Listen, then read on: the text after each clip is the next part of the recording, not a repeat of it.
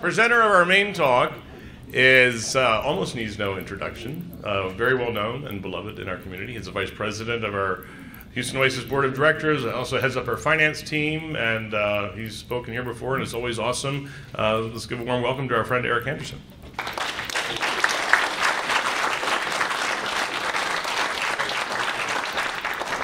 Thank you, Mike, for that introduction. You know, it always feels like every time I get up here, I get this overly generous introduction from Mike or whoever's emceeing. It sets the bar a little bit too high. You're writing a check on my behalf. I'm not sure I'm going to be able to cash here. I would like just once to get up here and be introduced as Eric Anderson. He's okay. He's all right. He's a pretty good guy. He does a pretty good job. So let's keep the bar nice and low. As Mike mentioned, I am vice president of Houston Oasis. I'm also heading up the finance team. You know, I've had a real passion for finance my entire life.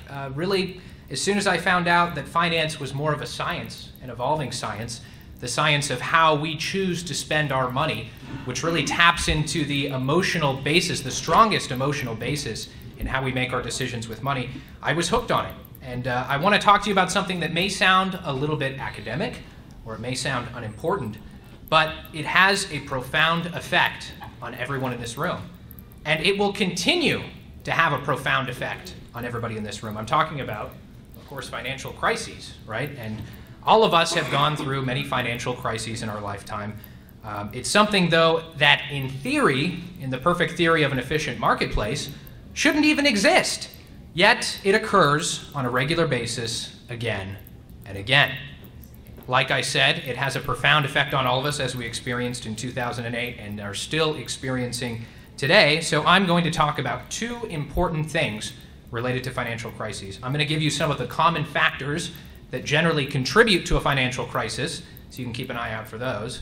And I'm also going to give you a more detailed overview of the causes of our most recent financial crisis. I'm talking about the subprime mortgage crisis, or the Great Recession that occurred in 2008. I'm not really going to have time to get into the long-term effects of the financial crisis, although I understand that a member of our organization has already volunteered to do that in another presentation. So stay tuned, you'll probably hear that in the coming weeks or months. So I'm going to point out to you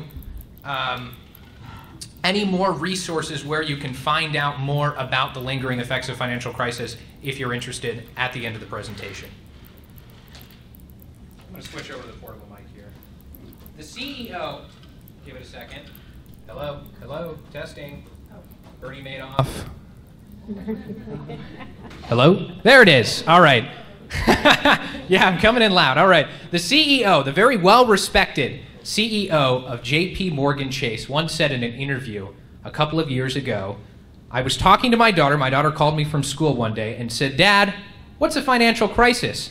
And without trying to be funny, I said, "It's something that happens every 5 to 7 years." Now, keep in mind, this is the CEO of one of the largest banks in the world, is admitting that these things are extremely cyclical. They're always reoccurring. Well, let's test Jamie Dimon's theory just from our recent memory, something that everybody in this room should remember.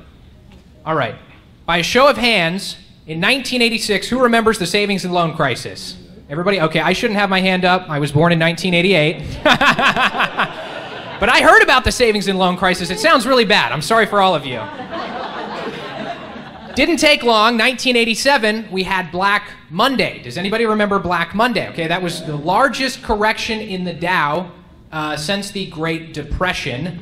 Fun fact, the Black Monday actually started in Hong Kong and spread around the world. So if you're from Australia, where's Michelle? It's called Black Tuesday in Australia. All right, we had a period of not a whole lot going on, a little bit of relief, but then bam, 1987, who remembers the Asian financial crisis? Not as many. This one, of course, happened in Asia. It did affect our economy, but not as dramatically. Right after that, we had the Russian financial crisis in 1998. I'm sure all of you remember the dot-com bust of 2000. Yes, that was when everybody thought the internet was going to be this big thing, and it really just turned out to be a big fad, right? The internet? Who uses that anymore? No, that was when people were pumping money into unprofitable internet companies because they were just a little bit over-exuberant about how big the internet or how quickly the internet was going to take off. And then, of course, what I'm going to talk about today, a little bit later, what we call the Great Recession, the greatest economic crisis to hit the world since the Great Depression. A pretty incredible event. All right, so in finance, we talk about something called the business cycle. We are aware that finance does not operate like it's supposed to. All right, things are not perfectly efficient, and so we have something called the business cycle. And it's a very emotionally driven cycle. The underlying causes of the business cycle, when we have an expansion, the participants in the marketplace are typically exercising greed and irrational exuberance. And then after it peaks and we have a recession, participants in the marketplace are typically exercising fear and panic. You can see evidence of this in every single financial crisis, and it happens again and again and again. What determines the spacing between a financial crisis? How long it takes us to forget about the last one is the running joke. So to understand why we can have this rapid expansion in wealth, and then we can feel like there's a very sudden contraction in wealth, is because that is actually happening in some sense, and it's tied to the way that banks operate. It's called fractional reserve banking, but I'm going to simplify that down for this example to just fractional banking, okay? We all know how banks operate. They take money in from depositors, and they loan money out to borrowers, all right? Well, what happens when they do that? $100 that I put into my bank is still my $100. I still tell everybody I've got $100 in my bank, but the bank is actually taking that money and loaning it out to other people. So they've got my $100. And guess what? They can say, I have $100 too. And they spend that money in the economy, and somehow it winds back up in another bank account. And they have $100. And this happens over and over. It's an expansion of the money supply that is completely determined by how banks are with their credit terms, whether they're loosely lending or whether they're a little bit tighter. You can actually physically have, well, not physically, but you can have more dollars in the economy during times of expansion. Now, the business model of a bank, as I mentioned, take money in from depositors, loan it out, is pretty simple, right? So you pay the depositors less than you charge the people who are borrowing. That's called the spread. Now, it sounds like a simple business model, but it's a little bit more complicated than that, because in that spread, you need to account for all of your expenses to keep from going insolvent. Well, that's pretty easy. Expenses, are plannable and whatnot, but there's one thing that is more difficult to plan. You need to be able to cover all of the defaults, all the people who aren't going to pay you back for your money. And how can you possibly know who is going to pay you back and who isn't? And after that, you either turn a profit or you become insolvent. So really, it's a fundamental question of risk as far as this business cycle. It's all about how banks quantify their risk of whether or not they're going to get paid back on their deposits, so they can decide how much of a spread they need to charge or how much they need to hold into reserves. And the challenge, like I said, is that they rely on historical data to do this. To be able to determine the probability, they just look at the past and they say, buyers with this much money down, buyers with this credit score tend to default at this rate, and so on and so forth. The challenge with that is that empirical data, historical data, is not exhaustive, which means it does not include every possibility. It only includes what happened in the past, not in the future, of course. So the analogy I like to use is it's a little bit like playing a game of roulette. When you play roulette, you look at the board and you can see every single possibility that could occur, right? Imagine you're playing roulette, you're placing your bets, and a number comes up that didn't even exist on the board. All right, that's the challenge that banks face when they're trying to quantify this risk, is that things can change, and sudden substantial deviations from historical means can create unexpected losses for banks who did not account for this risk. When that happens, banks become insolvent. This is what happened during the Great Depression of the 1930s. And during the Great Depression of the 1930s, we didn't have the FDIC. Accounts weren't insured. So the people that were ultimately on the line, if anything went wrong, were the depositors. And they knew this.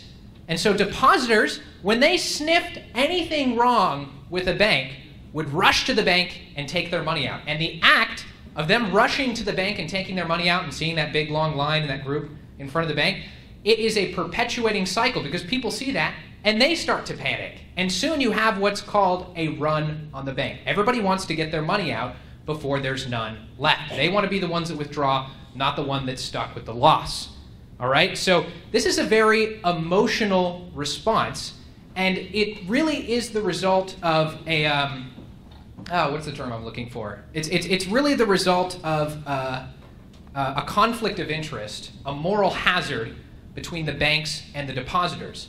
The banks do not have the same type of incentive to protect your deposits that you have and may take excessive risks. So there's a conflict of interest, there's a moral hazard there, and if the bank becomes insolvent, you're left holding the bag. Well, we fixed that, okay? After the Great Depression, we learned our lesson and we established the FDIC, all right? The Federal Depository Insurance Corporation. Yes, it is a corporation, it's private. It is technically not the government. Kind of like the Federal Reserve, it operates independently of the government. There's many political reasons for that. We can get into it another time. But the FDIC solves this moral hazard, this conflict of interest, by offering insurance to all accounts. And right now, the amount that they insure is up to $250,000 per account, not per person. That means you can open up as many accounts as you want to split your millions and millions of dollars up, just so you guys know. In exchange for offering this service to depositors, the FDIC requires that the bank meet a reserve requirement, which is where the fractional reserve banking comes from. So now, depositors put money in, and the bank has to post, right now the requirement is 10% of that money with the Federal Reserve into an account, which historically did not earn interest. It actually does earn interest right now, but it's still only 1/4%, so that they can ensure that banks remain solvent in the event of a crisis, and also so that there's not as much panic from depositors wanting to get their money out in the case of a crisis. They know that they will get refunded for that. All right, now this does two things. Like I said, this ensures depositors do not suffer for the risky behavior of the bank by eliminating that moral hazard.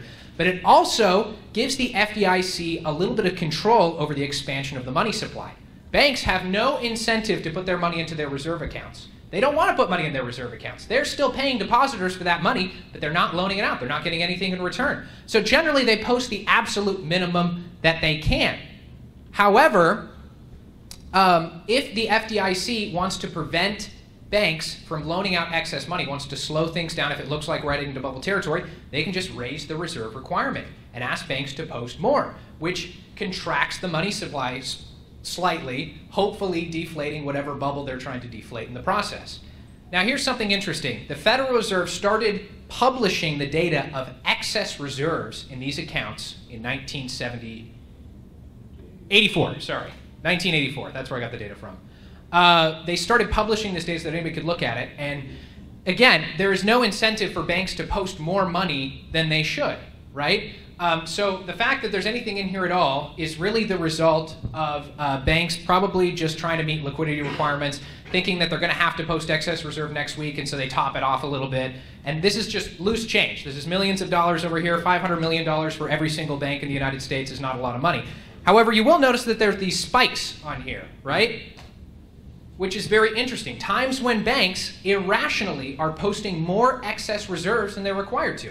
Why on earth would they do that? Well, turns out that the spikes correlate exactly to financial crises. Times when everybody is in a panic mode and the banks are thinking, where's the safest place I can put my money? We'll post it to the reserve account. We know it's always going to be there. So that is really an indicator of how much fear is in the banking system when you look at the excess reserves.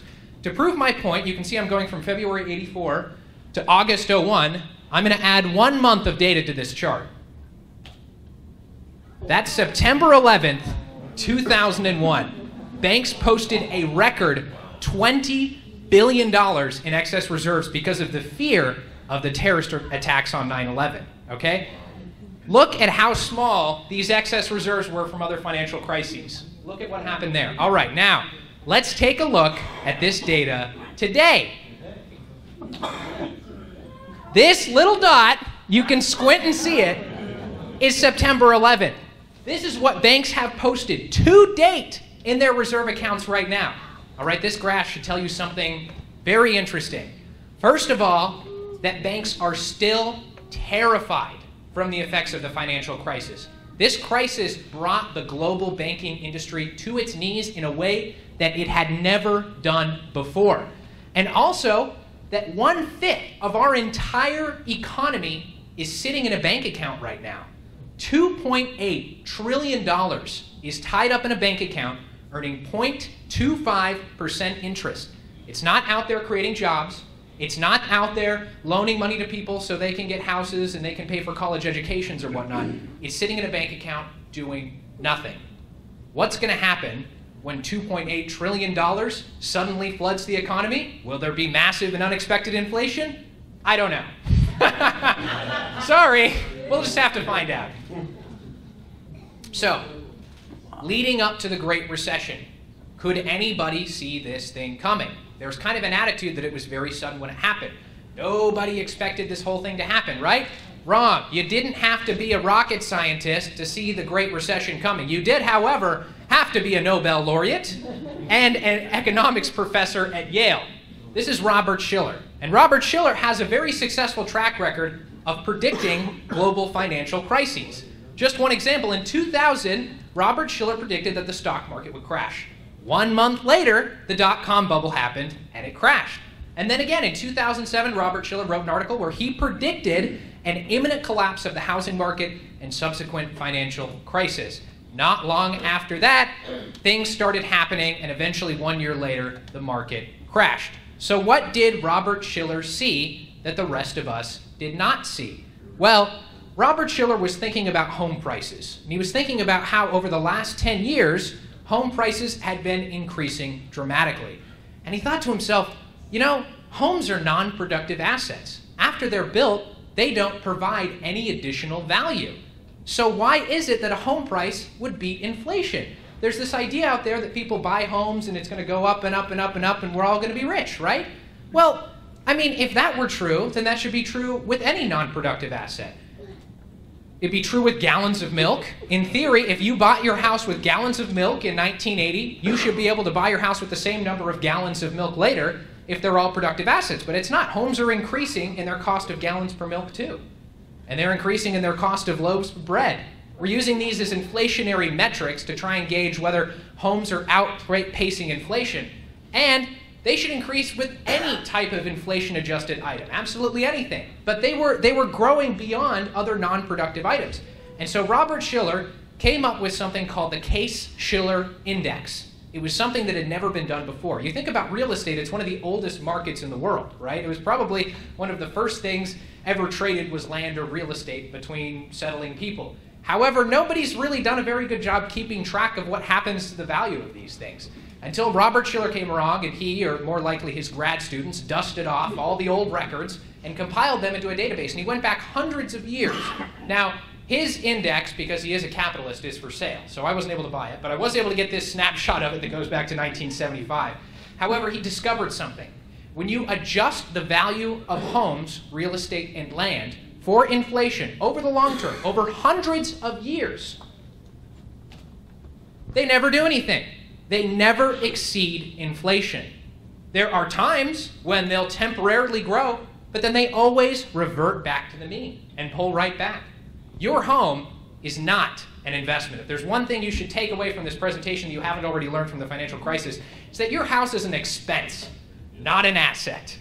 So he saw that, and then he plugged the most recent data in. This was in 2007 when he did this, and he noticed that there was an enormous deviation, larger than had ever occurred in history, in home prices.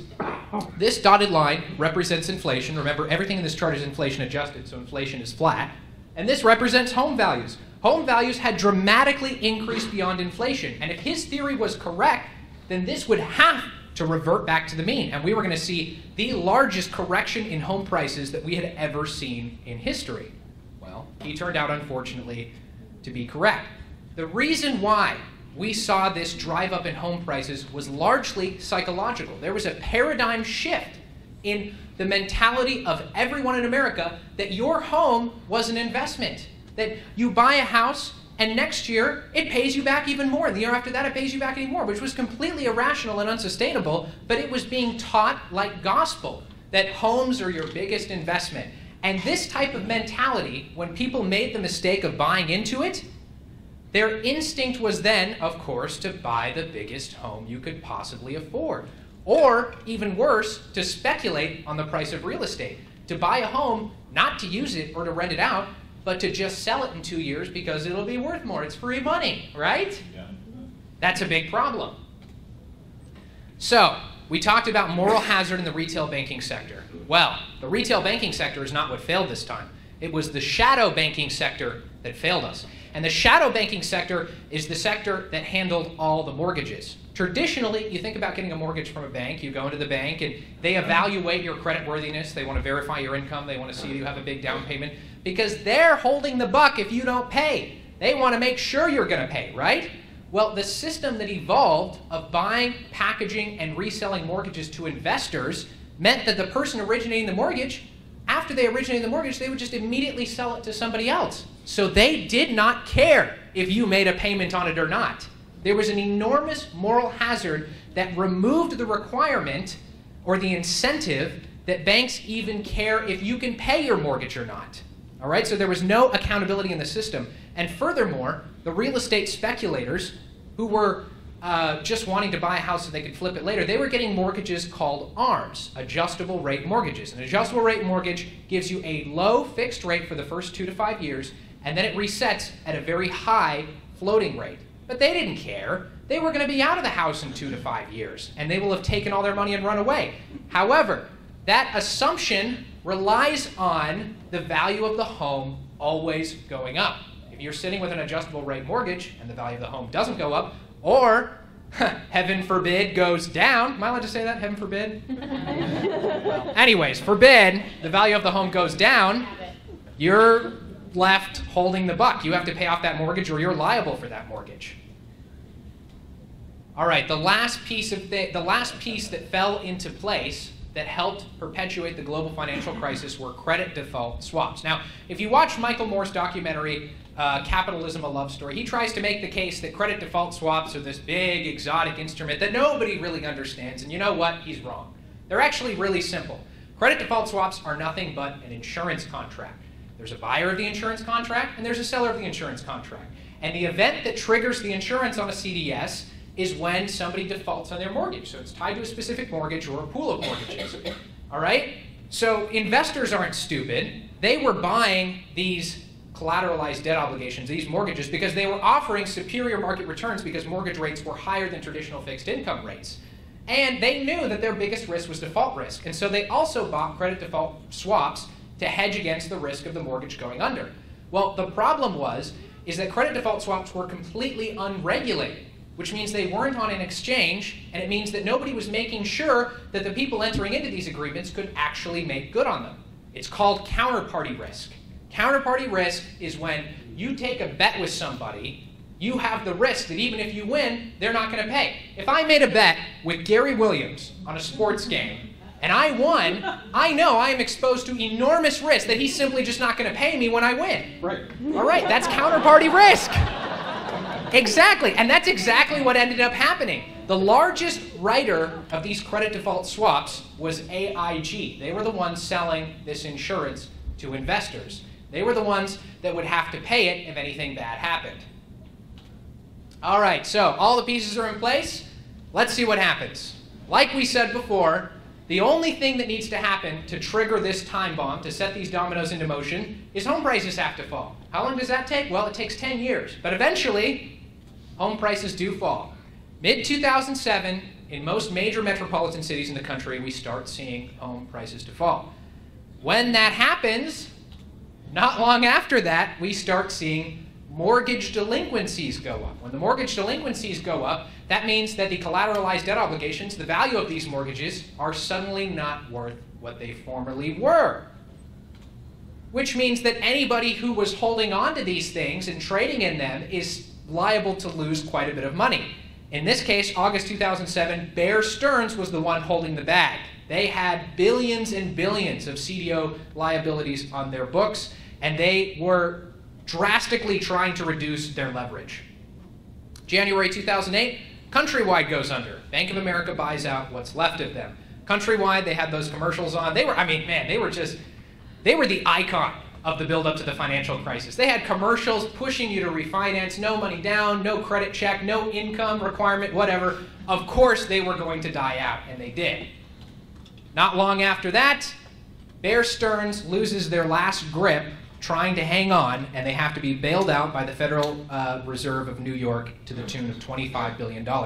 let's be clear about what a bailout is. I think there's a common misconception that a bailout is like a free check. Like, here, have $25 billion, go take more risk. No, it's a loan, and it's a very expensive loan. One of the things that the Federal Reserve does, and they have been doing since the Great Depression, is they act as the lender of last resort. When nobody else is out there willing to loan you money, the Federal Reserve has the power to step in and be that lender so the financial system can keep moving. All right, now things really heat up. Okay, this is the month of September 2008. September 7th, Fannie Mae, Freddie Mac, who are the government-sponsored entities that are collateralizing mortgages, go bankrupt. They have to be taken over by the government. A little over a week later, Merrill Lynch goes belly up, has to be bought out by Bank of America. That same day, Lehman Brothers declares bankruptcy. No good news for Lehman Brothers. Nobody bailed them out. They went belly up, and what was left of their assets got sold off. They exist in no form that I'm aware of anymore. The very next day, AIG, American Insurance Group, requires a bailout, a loan of $85 billion so they can meet all their obligations on the credit default swaps that they wrote. Interesting story about AIG. I'm not sure if this is true or not. I heard it from a professor back when I was in business school. But he said that AIG, throughout the entire financial crisis, was having daily phone calls with the Federal Reserve. They'd ask me, say, hey, how are you doing? You think you're going to make it? And they would say things like, I think we're going to make it to the end of September. And the next day they talk, I think we're going to make it till about the middle of September. And then eventually, AIG calls the federal government back and they says, I think we're going to make it until 3 o'clock. And they required a bailout post-haste in order to make their payments on these. Not long after that, Washington Mutual goes belly up. JP Morgan Chase buys them out. All right, the crisis continues. At the end of the month, Congress this whole time has been debating this bill called the Troubled Asset Relief Program bill. And it's basically the government stepping in and buying up all of these subprime mortgages, putting them on their own book, so that way hopefully the value of these things and there's enough liquidity in the market that everybody else can liquidate it for a huge loss still, but we can keep the financial markets churning, right? Well, Congress rejects the $700 billion bailout on the 29th, and the Dow has its worst day ever in history, worse than the Great Depression. Thankfully, or not thankfully, depending on your political viewpoint, October 3rd, Congress passes the TARP program. A little bit later, the Federal Reserve steps in, has to rescue Citi. And then by the end of the year, by the end of 2008, the effects of the financial crisis begin spreading outside of the financial sector. Everybody starts feeling it, and one of the organizations or one of the sectors of the economy that is most susceptible to economic recessions is car companies. Because car companies are considered a large purchase, and consumers, when they're feeling tight with their money, generally don't go out and buy new cars. They just make the old one do just fine. Well, the Treasury Department authorized $13.4 billion for GM so they could keep making terrible cars, and $4 billion for Chrysler. Fun fact, Ford never took a bailout. They were offered one, and they said no. I don't know your opinion, but I have a little bit more respect for Ford after that. All right, so like I said before, I really don't have the time to get into more detail about what happened after that. I mean, we all experienced it.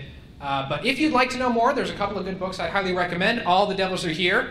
You'll notice it's by Bethany McLean. She's the same author who did the Enron Smartest Guys in the Room book that was so well acclaimed, and the subsequent documentary. And also Fooled by Randomness is pretty good. So thank you.